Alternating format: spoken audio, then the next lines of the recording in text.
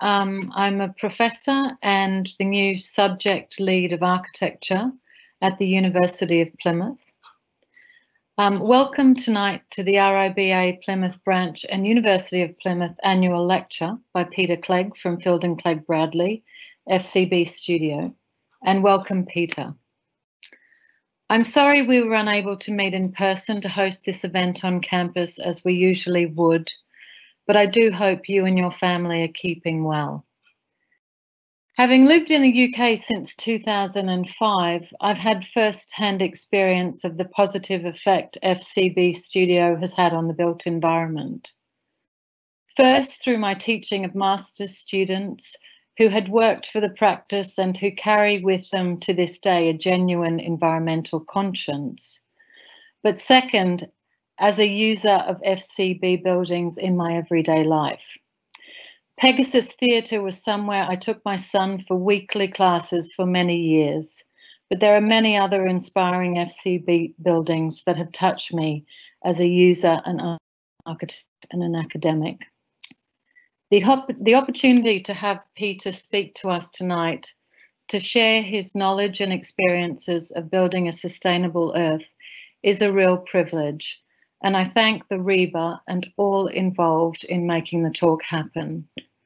I'd like to welcome and introduce first Matt Parks, the RIBA Plymouth Chair, who'll say a few words about the Future Plymouth 2030 webinar series, followed by Paul Barnard from the Plymouth City Council. I also want to let you know that this event is being recorded, so please do add any questions to the chat. And finally, I do hope you enjoy the talk, and I look forward to, I hope, meeting in person on campus sometime in the near future. Thank you very much.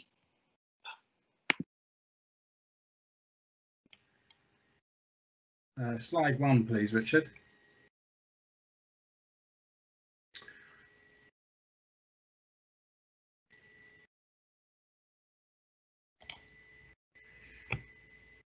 Welcome everybody. Thank you for being with us this evening for this annual lecture event with Peter Clegg.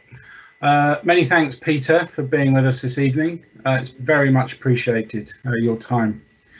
Next slide, please. So this event is being held as the launch event of the Future Plymouth 2030 webinar series that will be taking place over the coming 6 months, covering a wide range of subject matter as listed on screen now, all of which we believe are key in addressing the challenges that Plymouth will face moving forward. We have a wide range of speakers lined up and more speakers joining the list every day. Please do sign up to join us for these events. We very much welcome your attendance and contribution. Next slide, please. So I'd just like to say thank you on behalf of the RIBA to all of our co-sponsors here and to our RIBA support team behind the scenes delivering today. And I wish to say a special thank you to Sarah Lee, who was the past chair of the Plymouth branch of the RIBA, who has been instrumental in pulling together this entire series. So thank you, everybody. We really appreciate all of your efforts. Finally, last slide, please. So for more information, please visit the web link on screen. And I would now like to welcome Paul Barnard from Plymouth City Council, who will move us forward. Many thanks. Thank you. It's a really great pleasure to be able to introduce this important series in raising awareness around climate emergency issues. So I'm going to touch upon some of the background to climate emergency work, but in a way that doesn't steal my own thunder, as I'll be one of the speakers at a future event. But really just to say that it's absolutely crucial that this issue is debated and that we share ideas, exchange ideas, hear about the challenges that we're facing, and also so that we can identify good practice. It's really crucial that we do that, and we experience what the challenges are in driving forward this sort of agenda. So it's a real pleasure to be able to introduce this important series. In terms of sort of the situation in Plymouth, Plymouth is in fact, as a city council, one of now 74% of councils across the country that have declared a climate emergency. We declared ours on the 18th of March 2019. Most of those councils have recognised the need to accelerate activity in this area, given the existential questions that this faces for society. And so most have set a target date of 2030, although of course our government still is committed to zero carbon by 2050. So there's a clear difference of policy perspective at the national and local level on these matters. So we as a council subsequently in December of last year agreed 2 action plans. One is a corporate carbon reduction plan reflecting the fact that as a city council we clearly have our own emissions, even though they only amount to 1% of the total emissions in the city as a whole. But nevertheless, we need to take a different approach to how we are delivering our significant range of services. So we have a corporate carbon reduction plan, but we also have a climate emergency action plan, and that's sort of set out in 3 phases, recognizing the ratcheting up, as I like to call it, of the actions that we need to take through to 2030. This incidentally is on the City Council's website. So our first climate emergency action plan is already in the process of being implemented, and it's around is structured around key areas of decarbonisation, around energy, power and heat, mobility and transport, buildings, waste, and crucially engagement and responsibility, behavioural change initiatives associated with the whole climate change debate. So the first climate emergency action plan, which was deliberately identified as the first of 11 plans, clearly 11 plans through to 2030, contains 75 specific actions. 85% of those are already underway, and 11% of them have already been completed. Clearly, along came a public health emergency, which clearly has made delivery of that agenda difficult, but has also perhaps highlighted different ways in which services can be delivered, and indeed how behaviours are changing, whether that's in relation to retailing, transport or other matters. So we've developed what we call the Resurgent programme, which is our recovery programme to deal with the challenges of the pandemic in all its various guises. But as we move towards recovering and bringing forward more sustainable green jobs and a green economy, and again, future items on the program and the series will pick up on some of those issues. So just to give you a very quick flavour of some of the highlights, we're working on creating a renewable ground source heat pump system in Millbay as part of the Millbay Boulevard. For those of you who follow these matters, the architect David Mackey in his vision for Plymouth back in 2003. So we're doing some work around that in relation to our regeneration plans in Millbay. We've already implemented a number of passive house and zero carbon housing schemes in the city through our plan for homes, and we're looking to bring forward a flagship zero carbon development work for the Plymouth energy community. Our low carbon team has secured grants of 3.3 million from the Green Homes Grant to improve the energy efficiency of existing buildings targeted towards the fuel poor and improving the insulation of those homes. And we've also got a significant programme of installing electric charging infrastructure, a programme that in total adds up to 503 EV chargers being installed around the city. 62 of those have already been installed, and there's a programme that is rolling forward on that. And that is linked to the City Council's Transforming Cities Fund bid, which is a £96 million programme comprising 16 schemes and 29 projects, which is all about more sustainable travel patterns, encouraging different ways in which people will travel, encouraging walking and cycling projects, the flagship of which is the creation of a 30 to 50 multimodal mobility hubs across the city, where there will be electric charging points, 400 electric bikes, establishment of electric car clubs, and linking that to some of the key areas of footfall within the city. So we're currently looking at where all of those will be set out around the city, as well as I said, cycling and walking projects around both principally in the northern corridor of the city, where a lot of growth is planned, and the eastern corridors of the city, where equally there's a significant amount of growth planned. So for me, this series is really important.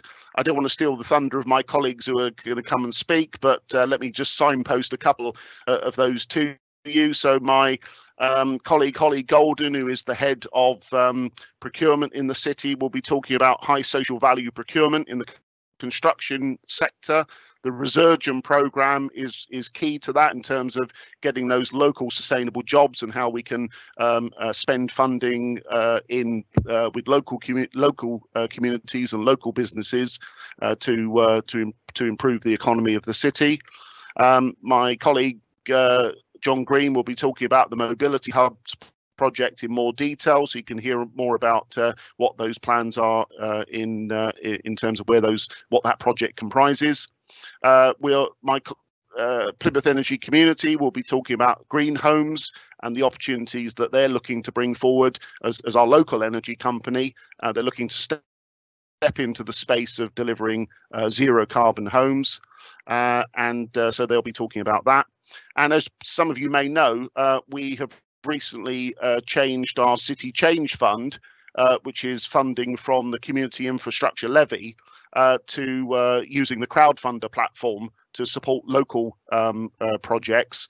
We have recently changed the criteria for that, so that projects that are community-based projects with green ideas, climate emergency interventions and projects can be supported up to £45,000. So there's a current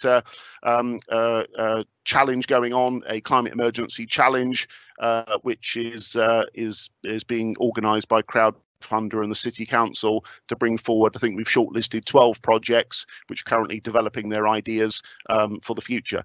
So I hope that gives you a flavour of the work that we're doing. I'll be saying a bit more myself about the climate emergency action plan work that we're doing, and you'll hear from other colleagues and indeed other speakers. But to reiterate, this programme is really important because we need to hear from other voices, hear what the challenges are, and for that to inform the future plans. I said that the Climate Emergency Action Plan is one of 11. It's important that those projects have a continued focus on delivery if we're going to meet that challenge of Plymouth becoming net zero by 2030. So thank you.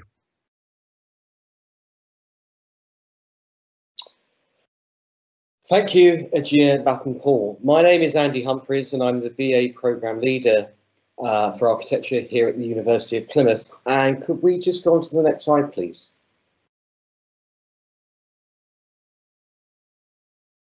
Can we have the next slide?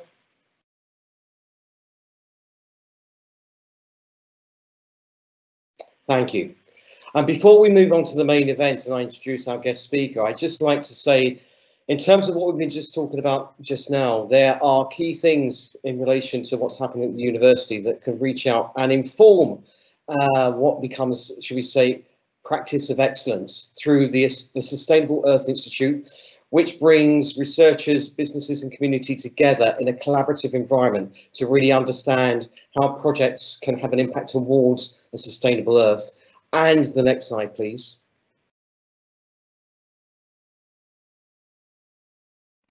And alongside that, within the Sustainability Hub, the Low Carbon Devon project, which is, in a sense, supporting the region and is completely aligned to the RIBA 2030 climate challenge. But alongside that, with work that we're going to be doing in the studio in semester 2, align students, so academia and industry, together with the Future Plymouth 2030 series. So I think this is really exciting times ahead and a great platform for this lecture to start that whole process off with. So it gives me great pleasure to introduce the RIBA Plymouth and University of Plymouth Annual Lecture 2020, Beyond the Declaration, by Peter Clegg. Peter, thank you.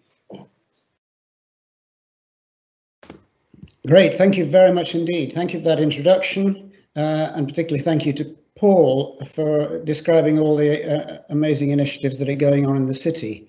It's always struck me as being really interesting to find that actually I think cities are beginning to tackle the real issues of climate change better than countries are. It's just, I think there's a degree of emergency locally that people feel. I'm going to share my screen, if I can do this. Hold on.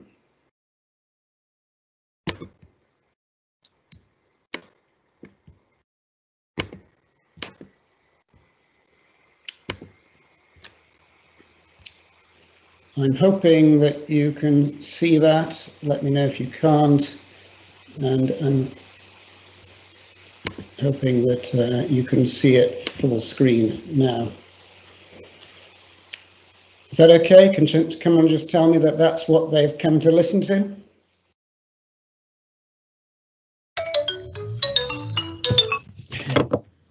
Hi, the screen's... Okay, shall I continue? We can't see the slides at the moment, Peter. Ah. Okay, well, let me think what... shall I go back again?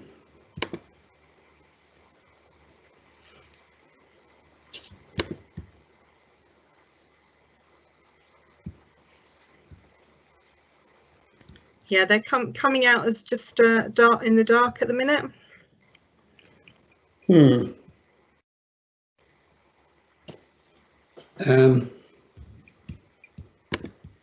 No. Stop sharing screens. Maybe it should do that.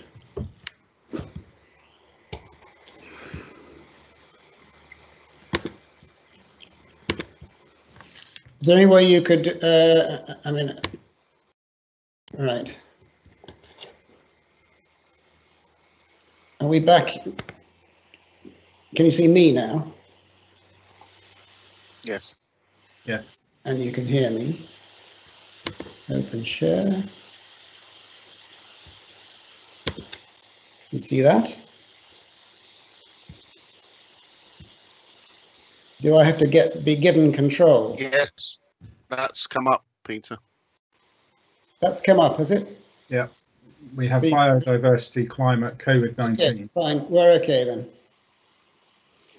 Okay. Let me know if there's any problems. So otherwise I'll kind of launch in. Just a couple of caveats and sort of apologies to start with. I hope I'm going to talk about depressing subjects. I'm going to talk about crises. I'm going to talk quite technically, and I apologize if I'm going to be talking too technically, but I think it's important that as architects we understand something of the importance of the technical issues around carbon. And I'm going to try and keep to 45 minutes, but I've got quite a lot of slides to get through. I will start with the technical side, and then we'll get into, I'm going to show you 4 projects about a quarter of an hour into the talk. Okay, so I've been in practice for about 40 years. We've always had a strong environmental and social agenda to our work. And we've been very privileged doing lots of really interesting work for the Building Research Establishment, for the National Trust Headquarters, Woodland Trust Headquarters, etc. Lots of buildings which we thought were actually pushing the boundaries of low carbon design. But we've discovered, certainly in the last few years, that we're just kind of nowhere near where we need to be in order to drive the carbon agenda down within the construction industry. And I think the changes that have happened, really, that have led us to that thinking, firstly, a couple of years ago, there was the UN report on biodiversity telling us that we're actually destroying more species than had happened way back since the dinosaurs. You know, we are in effectively the 6th level of extinction over 450 million years. Very, very depressing stuff on biodiversity. And of course, a couple of years ago also, we had the IPCC report into global warming, really saying we had 12 years left in order to turn things around before we went into a kind of spiral of global heating. So what's happened? Well, I mean, I think this girl was a fantastic impetus for us all to take to the streets in September 2019. And we've also got people like this guy who actually was, if you haven't seen this on Netflix, it's a really significant issue. So it's a really significant program which deals head on with the loss of biodiversity. Not that, in fact, it's in some ways quite kind of heartening, the changes that are happening. And this is an image of Chernobyl here, that what happens when we leave the man-made environment and the natural environment takes over. There's resilience in nature that is very important for us to recognise. But if you look at what's been happening over the Anthropocene era, particularly since 1950, these are global carbon emissions rising at an extraordinary rate. If you look at the bottom two or three of those graphs, you can see European Union, United States, carbon emissions beginning to slow down, but of course that's partly because we're just buying in high carbon products from China and the Asian Pacific. But this is what we've got to do by 2050 in order to meet the targets of COP21. And as you know, I'm sure, building related emissions are nearly 40% of all global CO2 emissions, and embodied carbon represents 11% of those emissions. Interestingly, over my lifetime of practice, I don't go back to 1961, but there's been a huge change in the understanding of how we use carbon. It used to be the grey area was the embodied, the operational emissions, the emissions, carbon emissions that result from day-to-day use of our buildings were the bulk of what we had to deal with.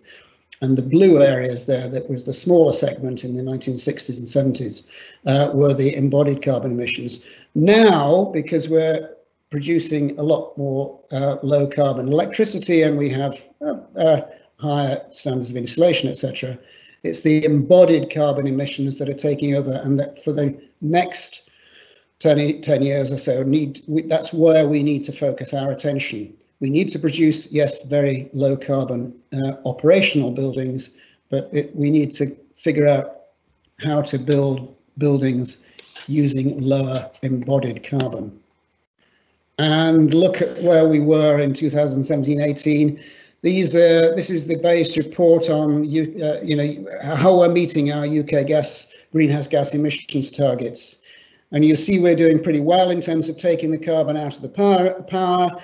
Industry's doing surprisingly well, transport reasonably well, and look at buildings at the other end, increasing emissions that are going into servicing buildings and constructing buildings.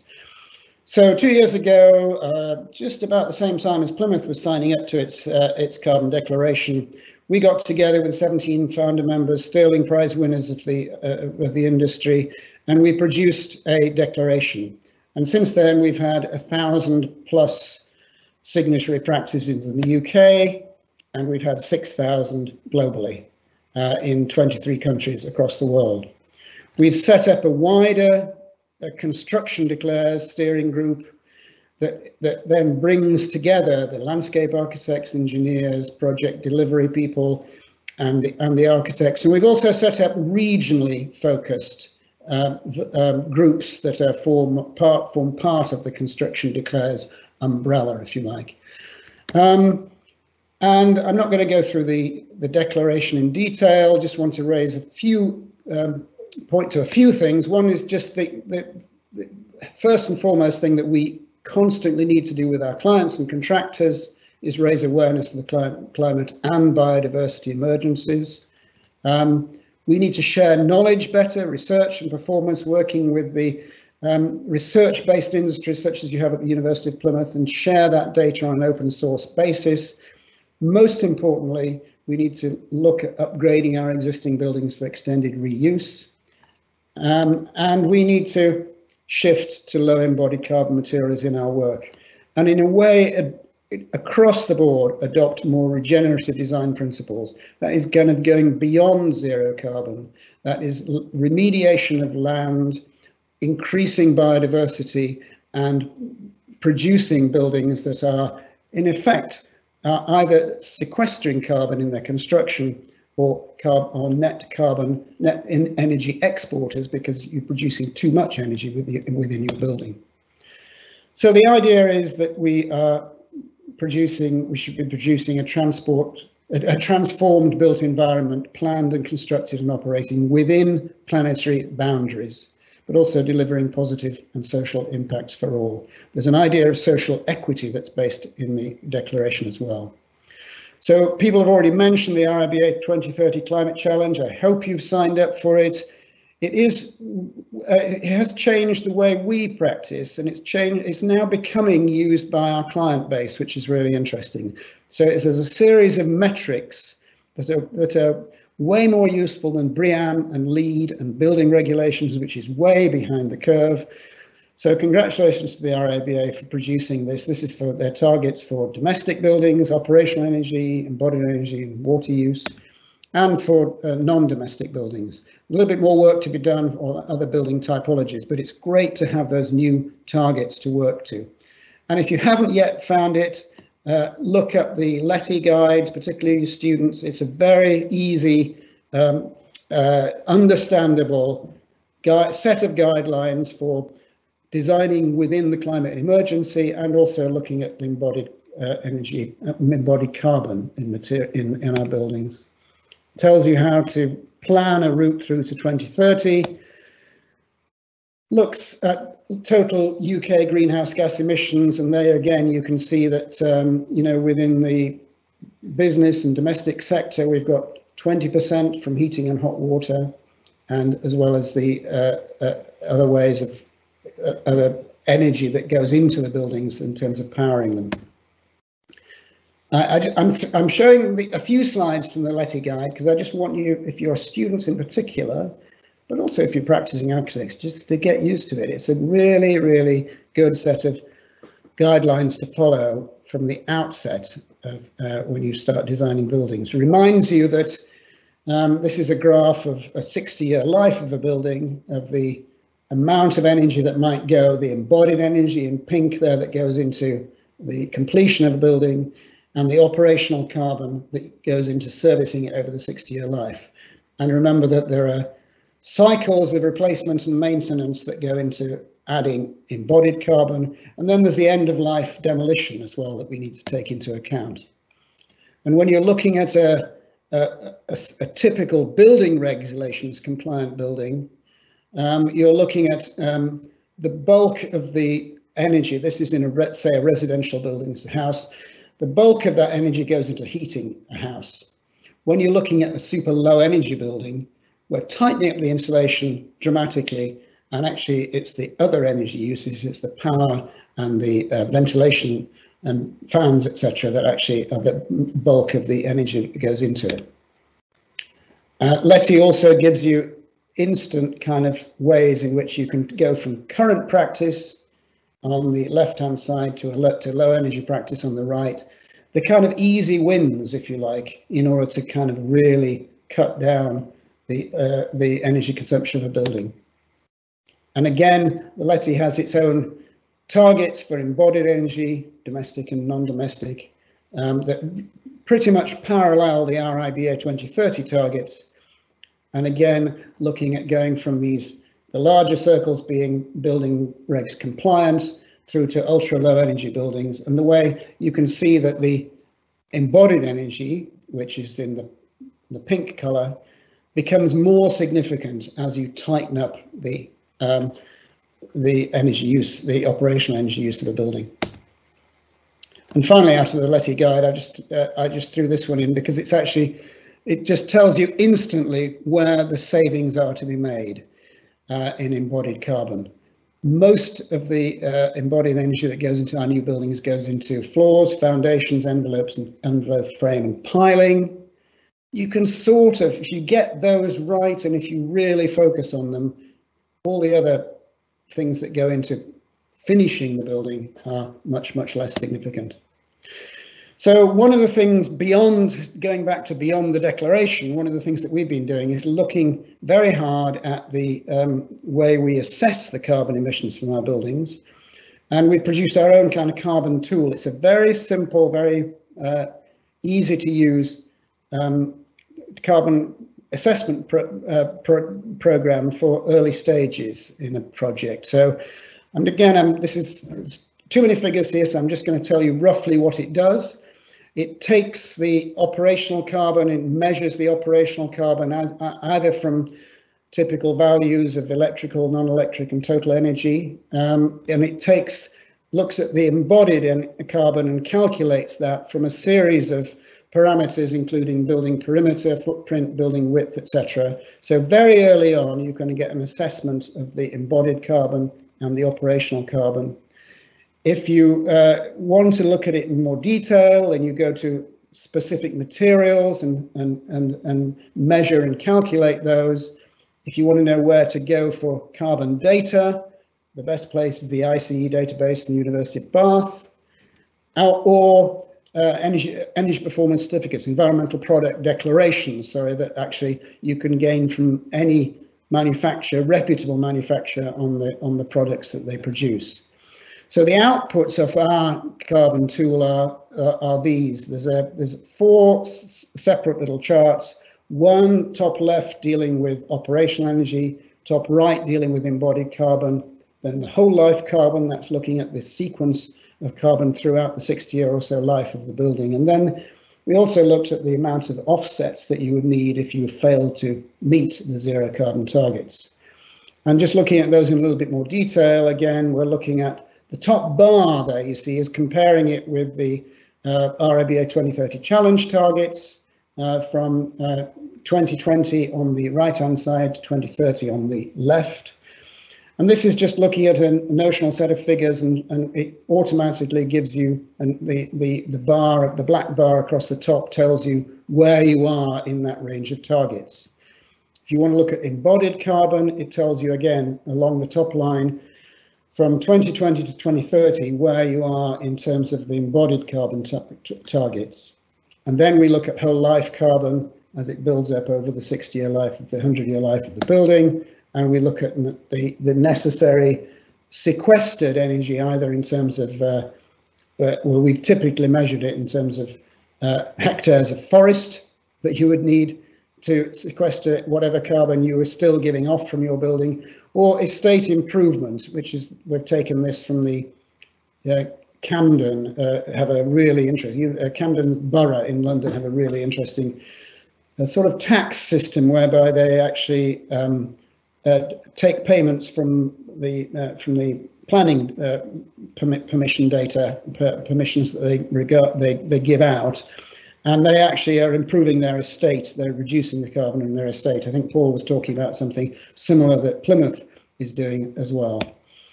So just to show you an example of how we're using that tool, this is a building that we designed about 10 years ago. That's the little icon that you can see on the top left-hand corner. It's the shape of the building. It's a building that spirals around and ends up in a little kind of courtyard in the middle. It's the headquarters of an organisation called the Woodland Trust. They're based in Grantham. Very simple, 15-metre deep plan floor plate building, entirely constructed out of timber. So the whole thing is cross-laminated timber construction, walls, floors and roof.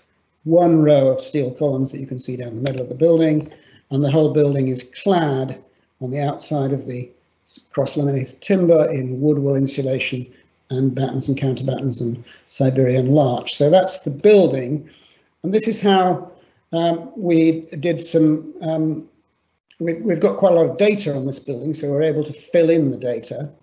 And this is the sort of base model, and you can see in the operational energy here, we're the electrical energy is way off the graph because there is a major server in the building. So normally it would be back down here, but the electrical energy means that we don't meet anything like the RIBA 2030 challenge. The embodied carbon, however, is extremely good. There's huge amount of sequestered carbon in the timber, and we are easily meeting the 2030 challenge. But this is the operational energy that's kind of continuously rising and getting worse over the years as this building uses lots of electrical energy. And of course, we're nowhere near meeting the zero carbon targets. We just did a little bit of exercise here. So if we took out the server energy, then we are kind of halfway. This is 2020 and this is 2030 in terms of the RIBA climate challenge. So we're kind of getting there. We're 2023 or something because our electrical energy is shot down. And the embodied carbon is pretty low, and you can see this makes a huge difference. It's just the amount of energy that goes into keeping the server, the major server for the whole of the Woodland Trust database for the UK going. But we then looked at what happens if we did what we call a green retrofit. Now the green retrofit here was planned for the building. The building, as you saw from those initial images, had a very substantial 30-degree south-facing roof that was designed to take photovoltaics. And if you clad the thing with photovoltaics, it's ready to go, and you put an air source heat pump in, we're getting even further down up towards the 2030 targets, and we're getting the operational energy is way down. So this is just an indication of how you can use this tool to actually test buildings very quickly, very easily. This is about half a day's work to get this data out. So this is on our website. If you want to download it, you can play with it. It's a very preliminary bit of software. Let us know if you find any bugs with it. It's just something that we have developed as a result of the increased awareness that's brought about by the declaration and the climate emergency. So I'd just like to show you very quickly then 4 projects, 2 of which are completed and really carry some of the messaging from maybe this one is 10 years ago in terms of our low energy approach to low energy design. And 2 of them are on our, I was going to say our drawing boards because people don't have drawing boards anymore, but they are going through the design process at the moment.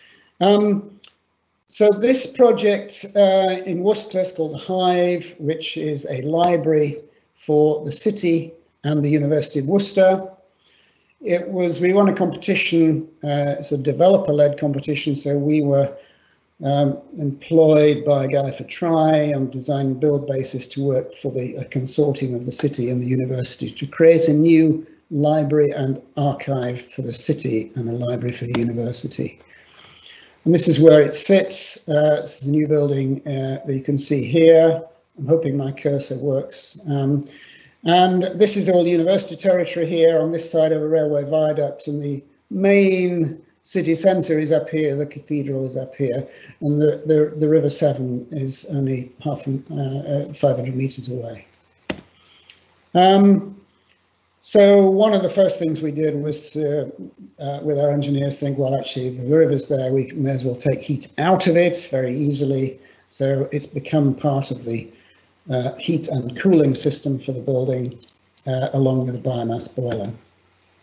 The initial drawing which produced this design took as its starting point the idea that we'd create a new, it's a series of buildings really we were asked to, because we were asked to only build on part of the site, which is this area here, which is to the southeast of the site, leaving other sites available for future development to create both retail or housing development around a new urban square. So we're creating not only a building, but a little bit of the city here. And there's a pedestrian route that then leads through under that railway viaduct to the university and back to the city. At the same time as we were conceiving the sort of formal layout, we were working with our engineers, Max Fordham, with whom we've done most of the significant low energy projects over the last 40 years. Thinking about learning from previous projects, National Trust headquarters, that Woodland Trust building we both did with Fordham's. And we know that we knew there that we could create a deep plan building, naturally ventilated. We knew how to make the natural ventilation systems work. We knew that we would have to bring air into the centre of the building, and so there's a substantial 2-metre square duct that goes under the building and pops up in the centre and provides natural ventilation to the middle of the building at the same time as we can use the perimeter to also provide fresh air. And we can we then design the pyramidal roof structure with ventilators that are wind assisted and guaranteed to produce negative air pressure through the building, so you don't get any blowback from the wind. While Fordham's were doing drawings like that, we modelled it. This is a very, very early BIM model that we did ages ago, but it's kind of interesting. It shows you, then we can annotate it with these arrows going all over the place. There's too many of them, but showing you how the pyramidal roof structures work over the major spaces within the building and the central atrium space, and provide a constant but really well regulated airflow through the building. And the 3-dimensional modelling of the building with its 7 pyramids. It sits on the river and looks across to the 7 hills of the Malvern range, and it has a kind of an intriguing roof form that breaks very, very large deep plan building down into a series of finer grain. We then worked with both structural engineers Atelier 1 and service engineers Fordham's to define the complex geometry of these roof forms with a parametric model that we designed ourselves, that we then could actually pass on to the people who ended up producing the structural elements for this building out of cross-laminated timber. So interestingly, because this was a design and build job, we were told by our contractors, Galliford Try, that they wanted to build it in steel and concrete. We said all along, well, actually, it makes a lot of sense to create these roof forms out of timber, not because necessarily it'll sequester energy, but it'll just be cheaper and quicker for you to build. And eventually they said, okay, we'll prove it to us. And so we were able, with this parametric modeling, to show how we could define the geometries, pass that on to a cross-laminated timber manufacturer, and they were able to then say, yes, we can do this, this, and this, and we can design this so that it can go together, just like a kind of very cleverly designed sort of flat pack system. And so the pyramids that you're seeing there are all made out of cross-laminated timber. This, at the same time, we were doing a different kinds of modelling to look at the airflow. The top model there is a Perspex model that we put in a wind tunnel at Cardiff University, so that we can define the we can ensure that one roof turret doesn't impinge on the natural ventilation of the other. And we also designed this. I have to say it was a very clever system, I think, but a system whereby the wind is going across here, constantly drawing air out of the building, irrespective of the wind direction. So there's a damper here that is easily sealed, and very, very finely tuned, controlled, but we can constantly guarantee that there's an airflow through the building and negative airflow through the building without any blowback.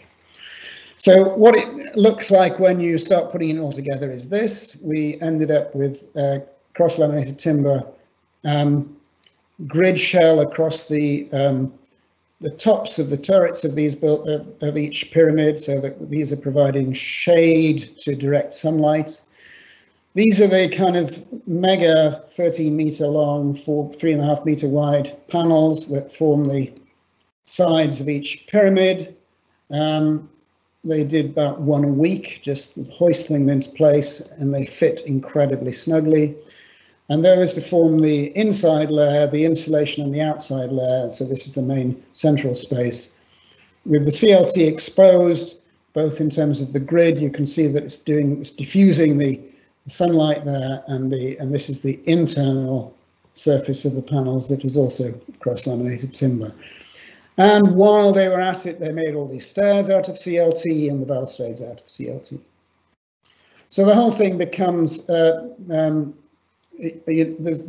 sequestered carbon that went into this building was equivalent to about 10 years worth of the operational emissions. So it's a huge change going from steel and concrete to timber. That's it as completed. Working with the landscape designers, Grant Associates, they produced an inverted version of our pyramid here as a sort of attenuation pond. And this is where the air intake is that goes into the center of the building to help with the natural ventilation. So that's it. Very glowing copper facade, which is now, thank God, dulled down a bit. I never quite liked it being too shiny, but our clients loved it. It was.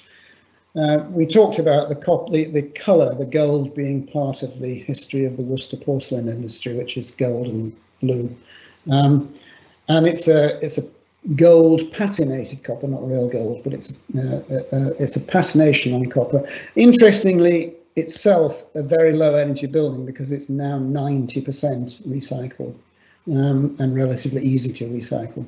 So that's one of the things that's come into that we're really concerned with now, is finding out the recycling pathways of building materials that we're working with. And here you can see the bridge that leads back from, you're walking across from the city centre, and you can go through the arches at the other side to the university. Our copper bridge and the interior, which is very light stained, very Scandinavian timber finish. And we then just looked here at the design targets that we had to meet and the measured use. And we did we had two goes at looking at the post-occupancy evaluation of this. And this is, I think, the second time we looked at it. Yeah. Total water use just a little bit more than we anticipated.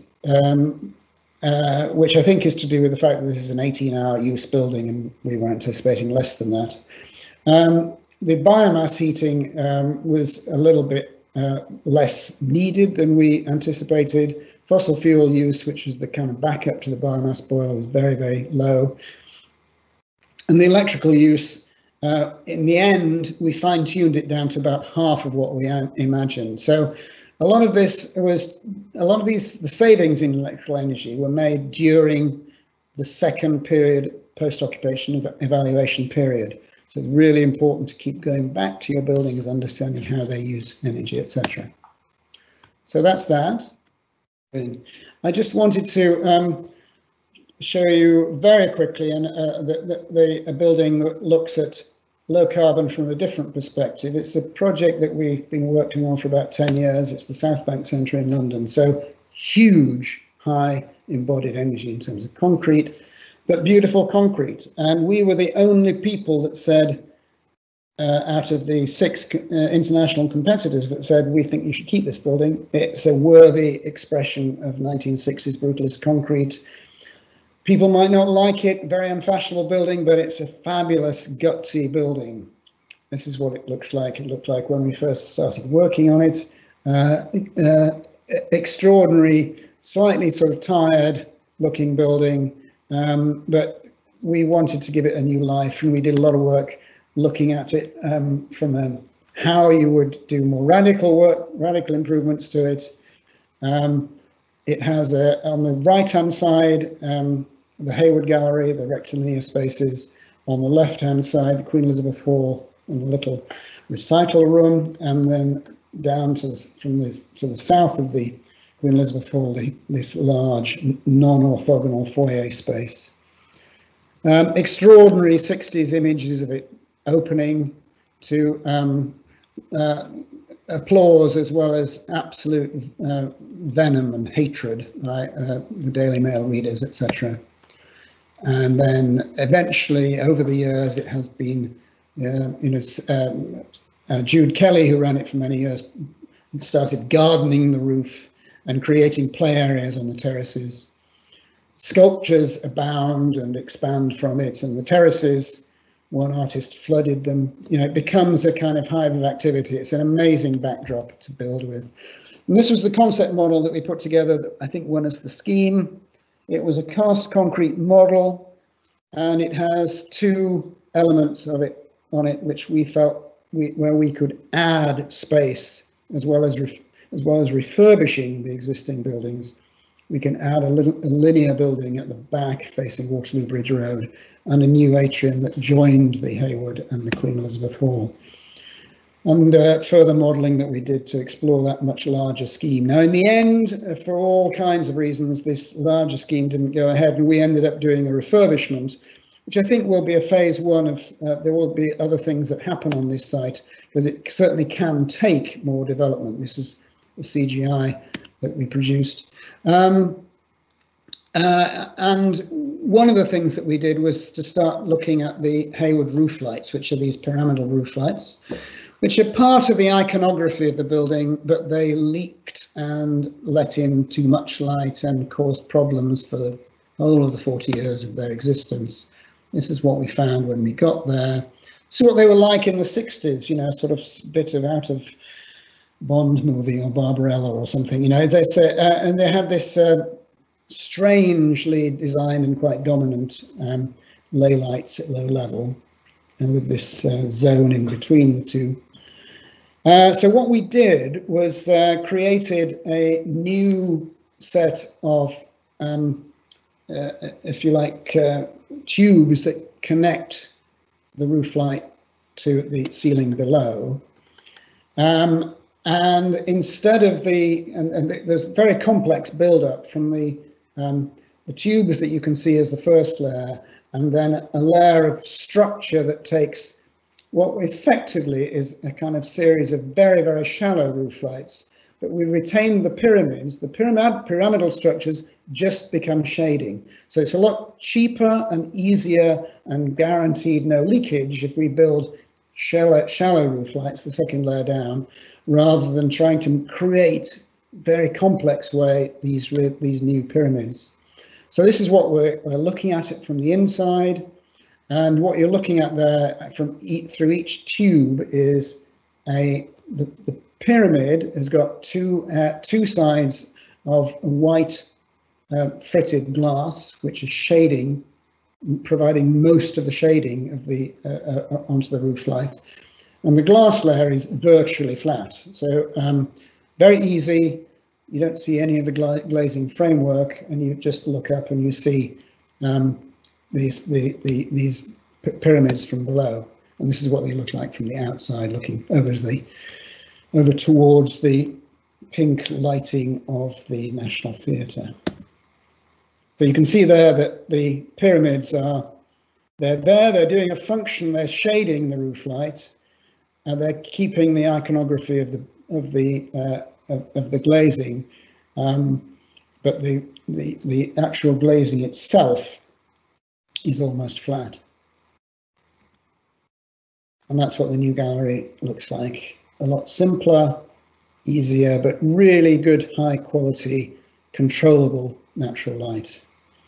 And downstairs below, we just kind of lovingly restored all of this concrete and did what we needed to do to actually sort out the lighting loads, replacing them with LEDs, etc., saving large amounts of energy. And then in the adjacent Queen Elizabeth Hall. This was what it was like in the 1970s, very uncluttered and beautiful space, but over the years it had become, they'd made a much larger stage. They put a lot of stage lighting and theatrical stuff around it, and it became very cluttered. And we sort of returned it to more of its pristine quality. We still need all that technical installation to make it work. But we took the timber work of the resonators on each side and took that into the stage and made a new timber stage as well. So it's remaking the link between stage and audience.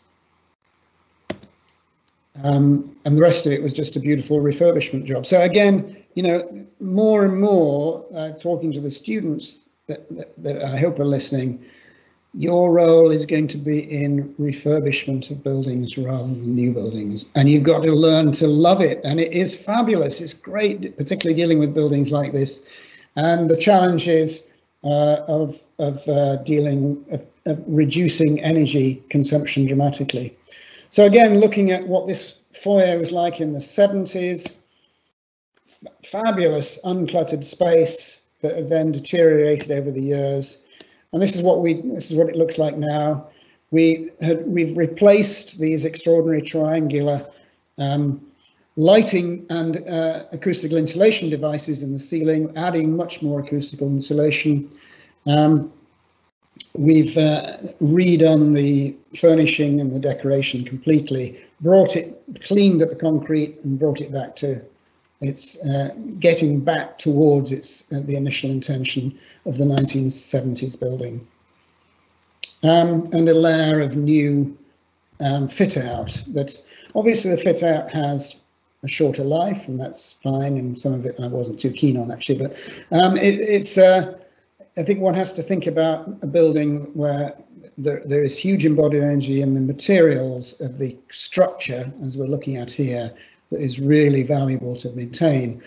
And there is, when one comes to detailed fit out and furnishings, etc., it's a question of figuring out how those can be recycled, maybe after 10 years of life. So we had a lot of fun designing those roof lights, etc. Interestingly, if you look at this is the model that we worked with, the BIM model of the Hayward and the Queen Elizabeth Hall. And if you look at everything that you see on the outside, everything blue there is plant and equipment, and it's ducts and plant rooms, etc. It's kind of interesting that the building was almost celebrating its ductwork in a similar way, although a much more concrete and solid way, as the Pompidou Centre 10 years later celebrated ducts on the outside of buildings.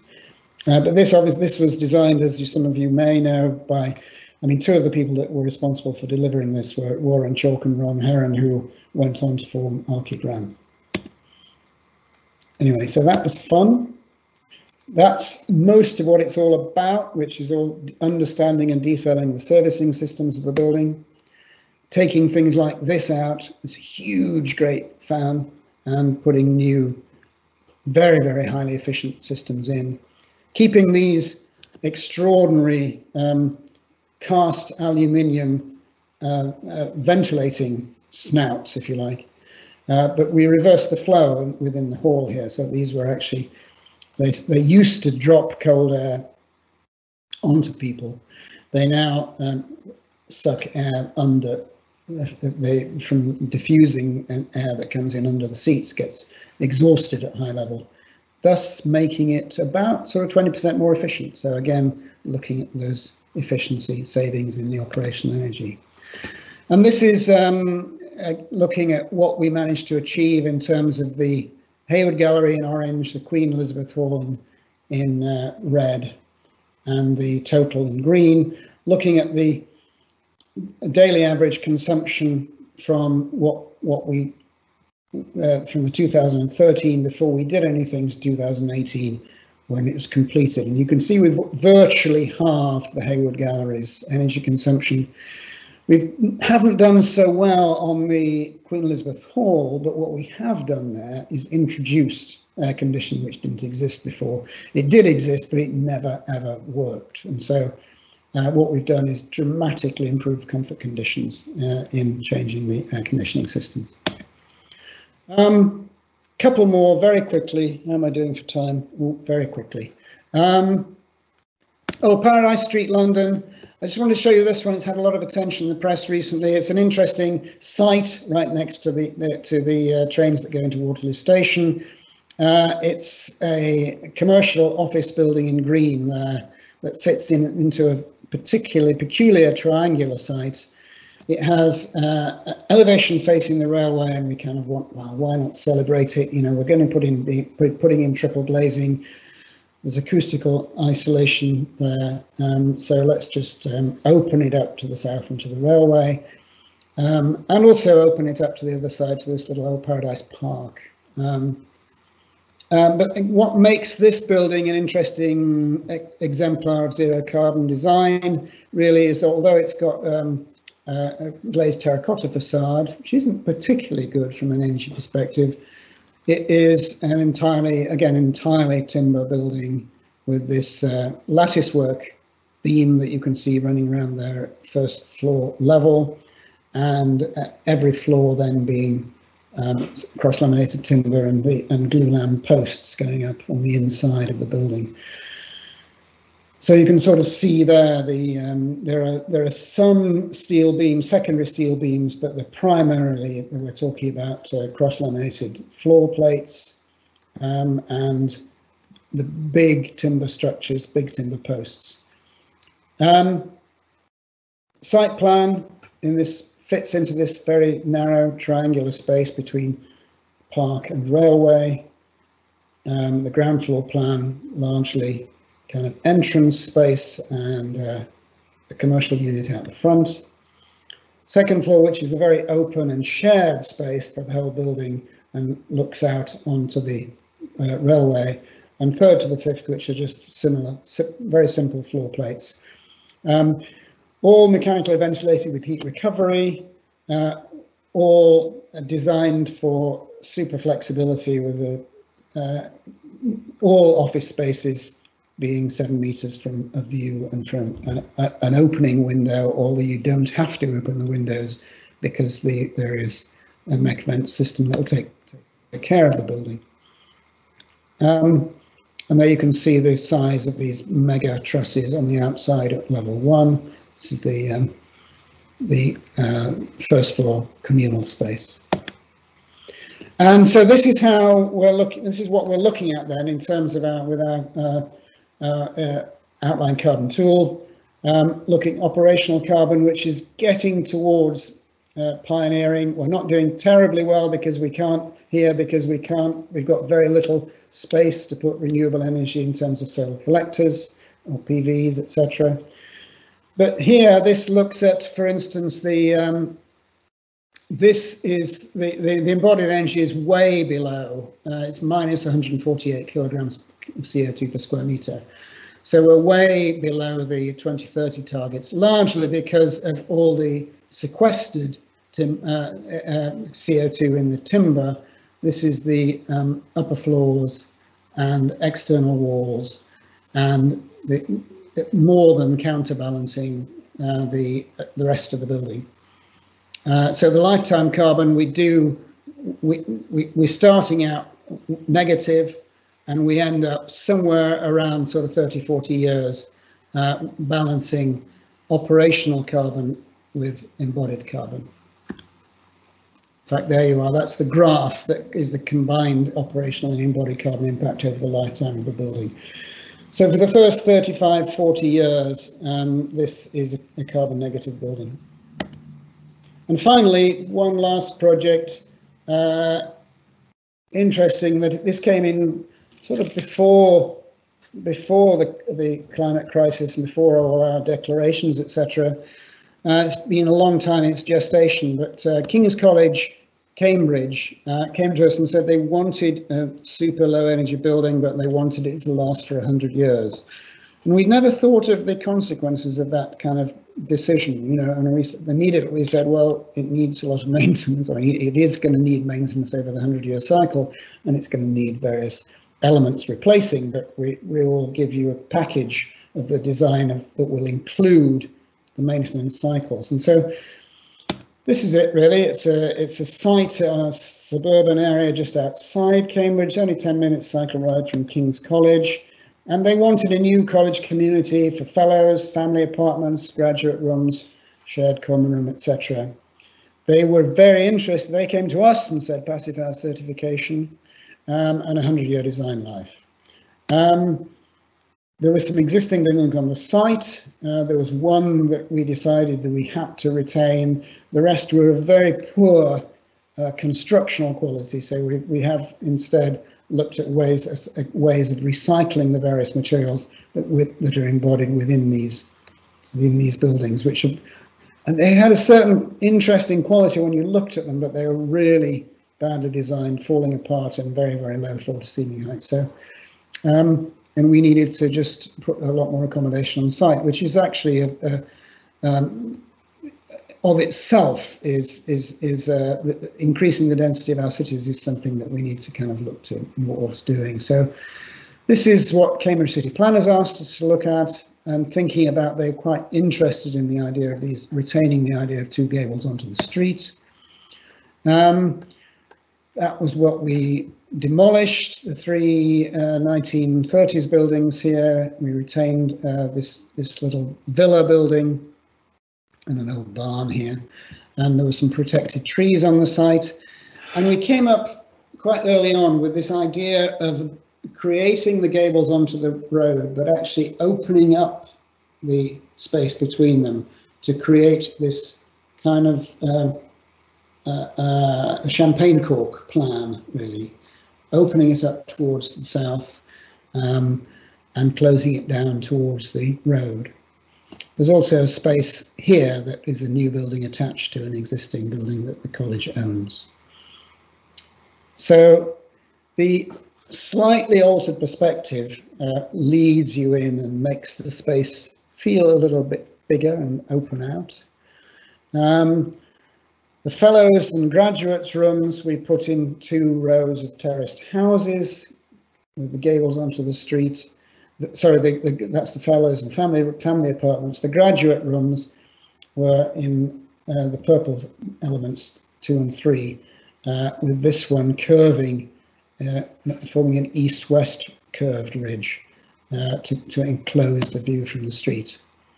Entrances from ground level, landscape that filters its way through the site, and a model that we did quite early on just to show the simplicity of that massing. And this is how it then emerged. And one of the things that you start seeing here, if you're dialing to Passive House standards, is 450, 500 millimeter wall thicknesses, very heavily insulated. Also some protection there to windows facing due south or facing east-west. Self-shading by the reveals, etc. But simple staircases serving apartments each side, or staircases to the graduate rooms, which then face then lead into groups of 7 rooms and a common area.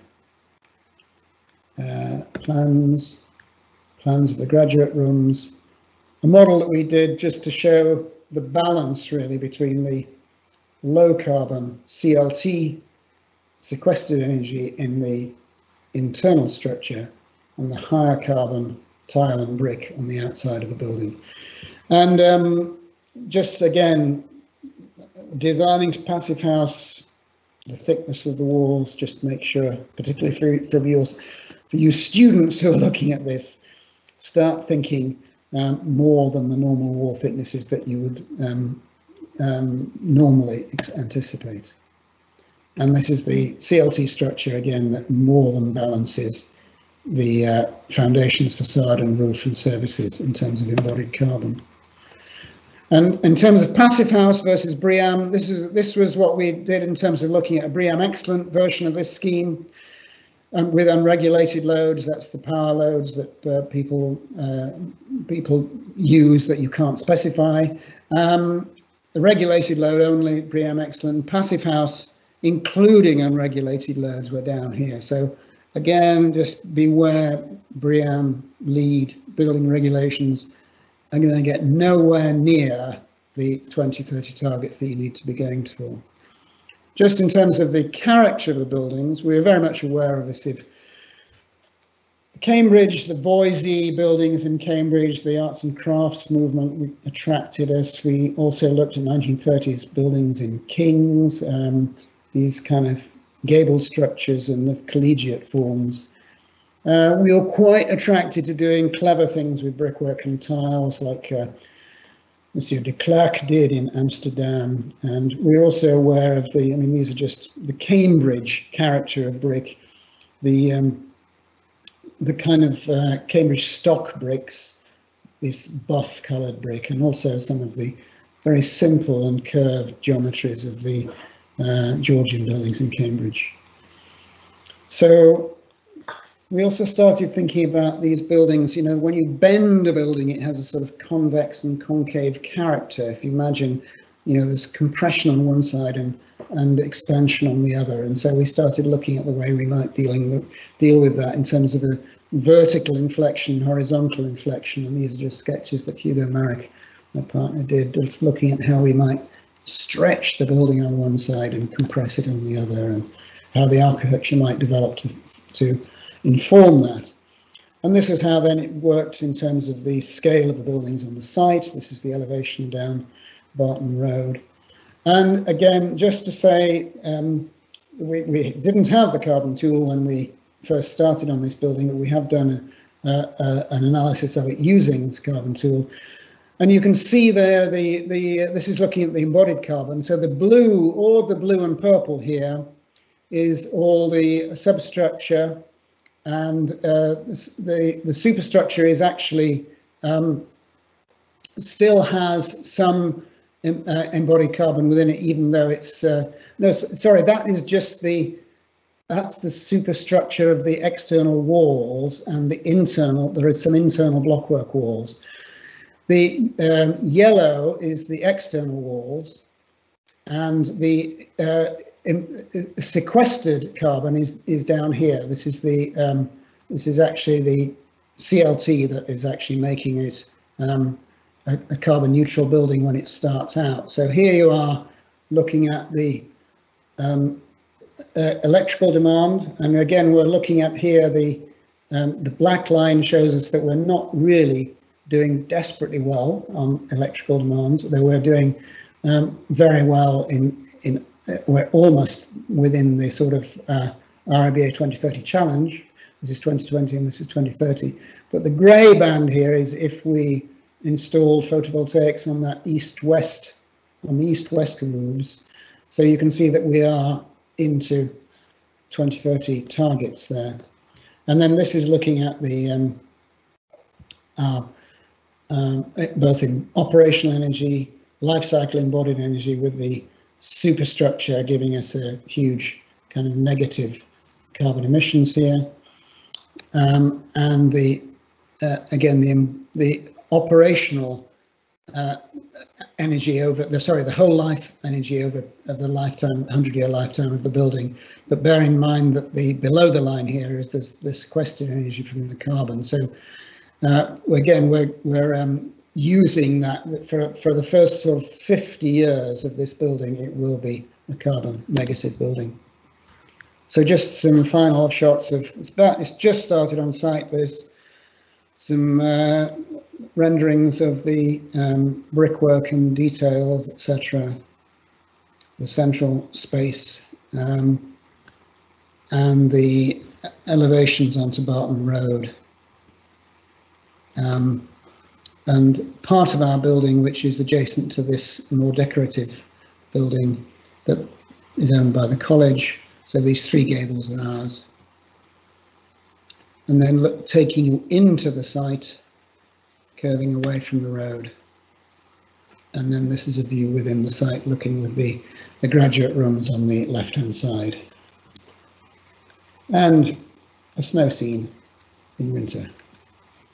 So that's it. Thank you very much. I hope that's useful. Sorry, I've gone on a little bit too long. Happy to answer some questions.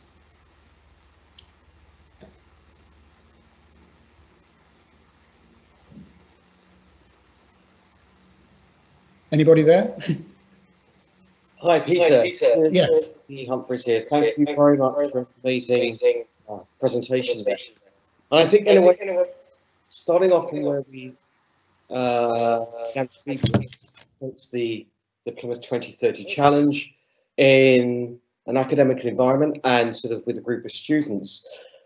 One thing I think which is really interesting about the way you talked about the work is actually the project is not necessarily just a thing finished in itself. The idea of post-occupancy, sort of, should we say, kind of re-evaluation is really, really important.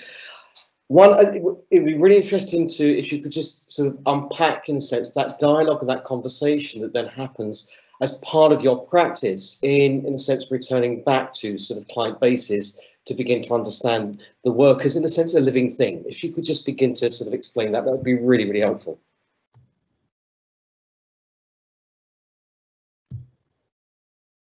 You're on mute, Peter.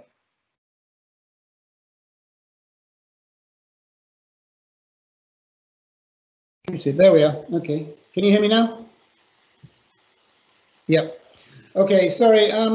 So we always look to do post-occupancy evaluations of our buildings, but we don't get to do them often enough.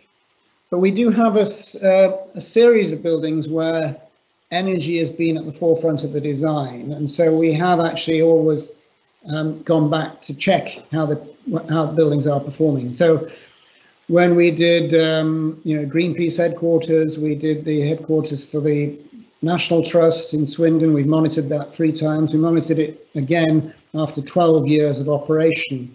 And we not only do we look at energy performance, but we get the staff to do questionnaires, etc. So we're looking at the soft side of monitoring as well, and how people respond to it. And do you feel drafty? Do you feel stuffy? Does this feel, are you happy with the building, etc. And actually, it's the fine detail of a survey like that combined with the energy performance is really, really useful. I mean, National Trust building is very interesting, particularly because there's now 50% more people than it was designed to accommodate, but it's still a well-liked building, which is quite remarkable, really. People don't feel crowded out or anything. They probably do now with COVID, but so yes, to go back to your question, I mean, we always try to learn from our buildings. Quite often, if we're working for developers and the buildings are sold on, you don't really get that feedback. But I think it is incredibly important. And one of the things, of course, that the RIBA has done now, as you probably know, is that you can only apply for RIBA awards now or from next year if you've got a year's worth of data of the performance of your building to accompany the award submission, which is a really good, very smart way of avoiding buildings that are energy profligate being put in for awards. Thank you for that. Thank you for that sort of that answer there. And there are some questions which are coming up on the Q&A live chat. If people would like to sort of add questions there, that would be really, really helpful. We've got about 10 minutes to go. So I'll just read the questions out to you, Peter, if that's okay. Yeah, so sure. From John Watkins, what building anywhere in the world in the past 10 years impresses you the most in terms of its sustainability credentials? Whoa. That's an interesting one. So, well, I'm afraid I haven't seen it yet, but I was delighted that the Goldsmith Road project in Norwich won the Sterling Prize last year as a passive house local authority-based project.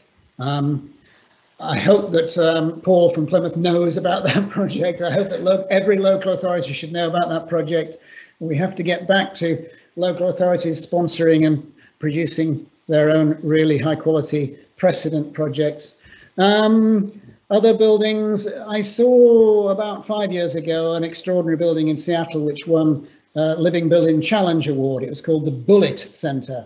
Horrible name, but that's what I suppose I was going to say. That's synonymous with American culture, but it's spelt B-U-L-L-I-T-T. It's like the film, and it was an extraordinary timber frame building that ticked all the boxes of zero carbon and zero embodied energy, zero water use. It even had biological decomposing toilets within it. You know, it was if you really want an exemplar of sustainable design, look at that. I think it was by Perkins and Will. Oh, I don't know, John, that's putting me on the spot. I can't think of any others, but we have had some really interesting projects, haven't we, recently? I mean, I tell you what, you know, Steve Tompkins, another Sterling Prize winning project. You know, Steve and our practice of lots of really interesting theatre projects that use natural ventilation systems rather than mechanical. And Steve did one that is the best in Liverpool, the Everyman Theatre, which is a brilliant example of regeneration of an existing building and low energy, working to a very low energy, low operational energy set of criteria.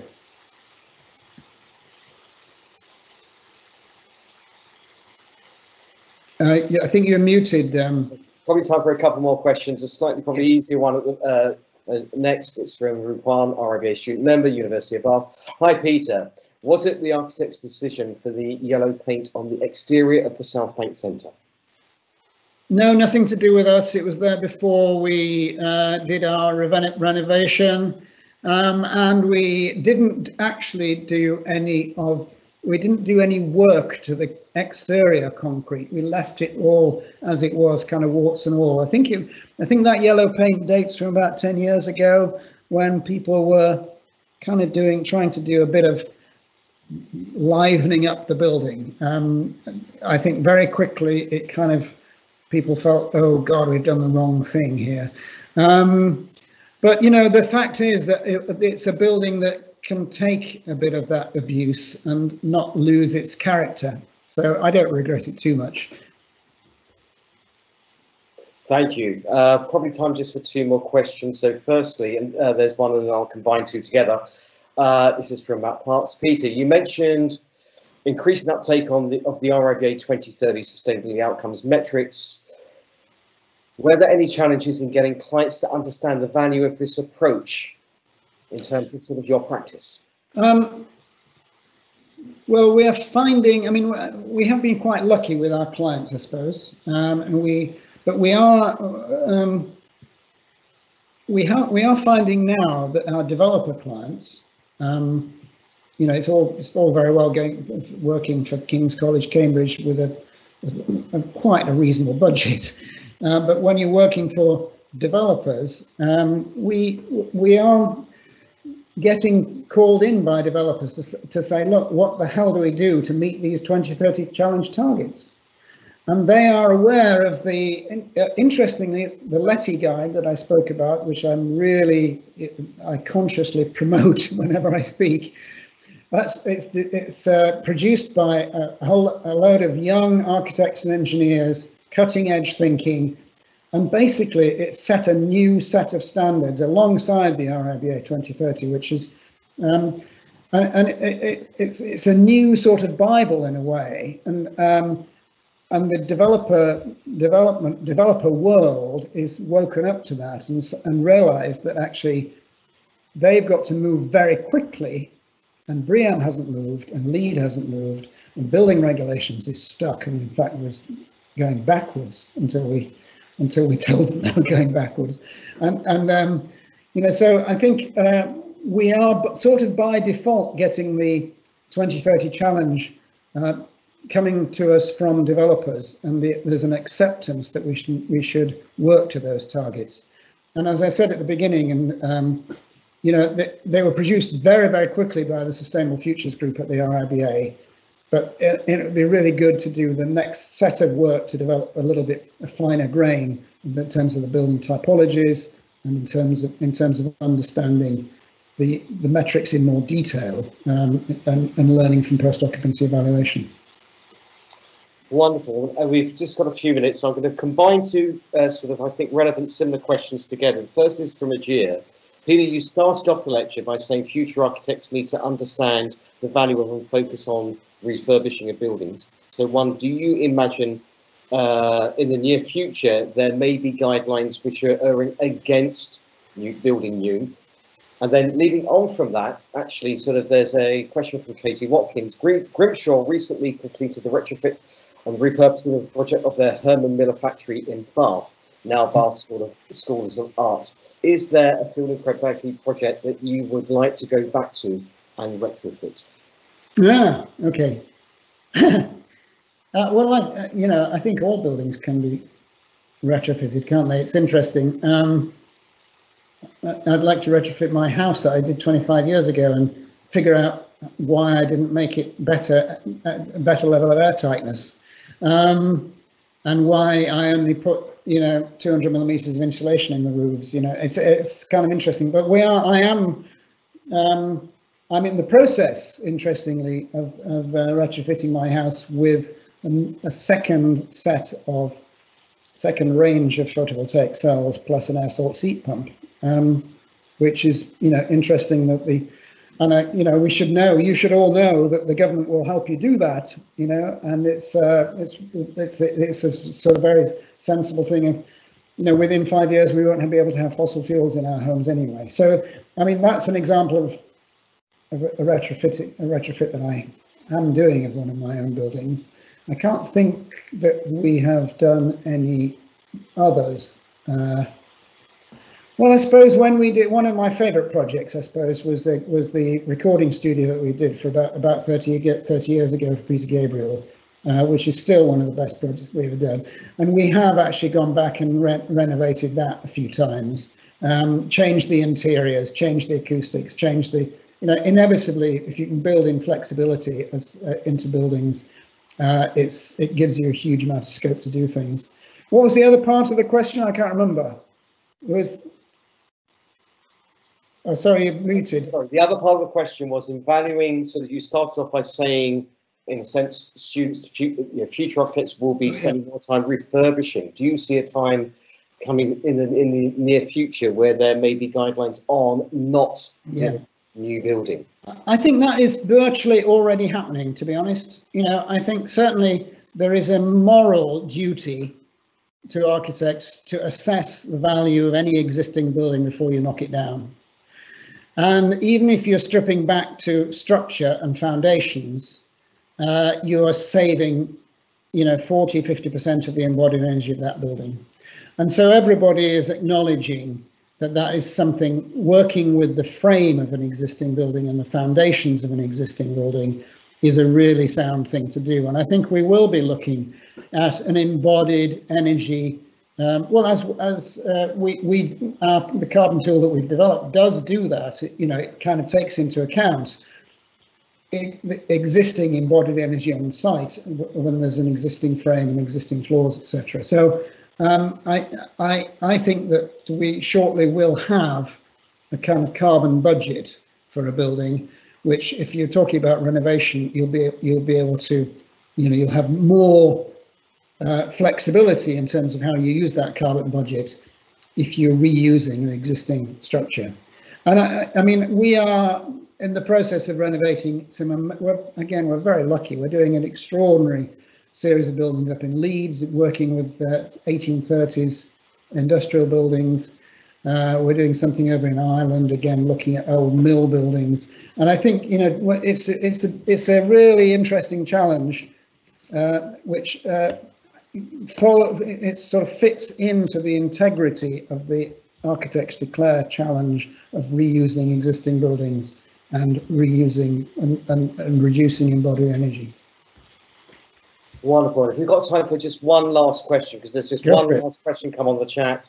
and it's from Professor Robert Brown from the University of Plymouth. You have witnessed tremendous change in practice in your career over the last 40 years. Given the scale and speed of change, where would you speculate we might be, and this is to students who are going to be in practice in the future, where we might be in another 40 years' time? Oh my God. Oh God, that's a whole new lecture, isn't it, really? No, I think, well, yeah, the changes that I have seen, you know, I remember writing a thesis in 1972 or something about renewable energy, and photovoltaic cells were not mentioned. You know, and they've gone from 30 cents, from $75 a kilowatt down to 25 cents a kilowatt. And, you know, so that is a huge transitional change that the new technology. And if you look at LEDs in terms of the energy saving and you know, glazing technology, etc., massive changes. So what's next? What's going to happen next? I think it will be very interesting when we start getting rid of gas and oil in our buildings, and what happens to the network of pipework that connects our buildings. You know, there's an awful lot of people are saying, well, is that going to be replaced with hydrogen? Are we going to start making gas because we've got all that pipework and we can distribute it? I would have thought the sensible thing is that we should just get rid of it all completely. And I would have thought that we are moving towards regenerative design. Certainly means designing so that the systems and the energy in your site can fulfill the functions that you need on the site without bringing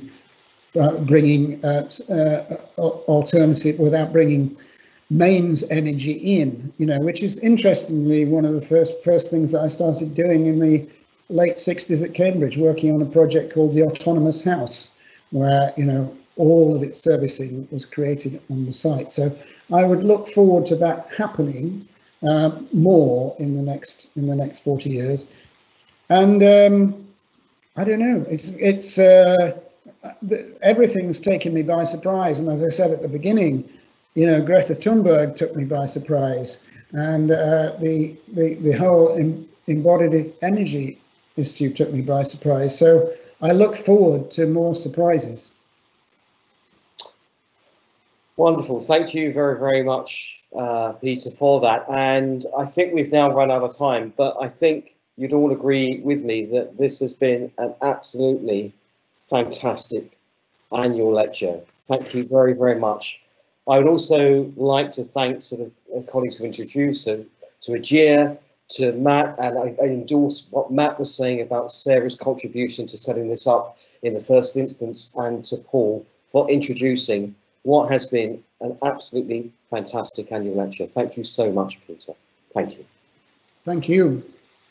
Thank you very much.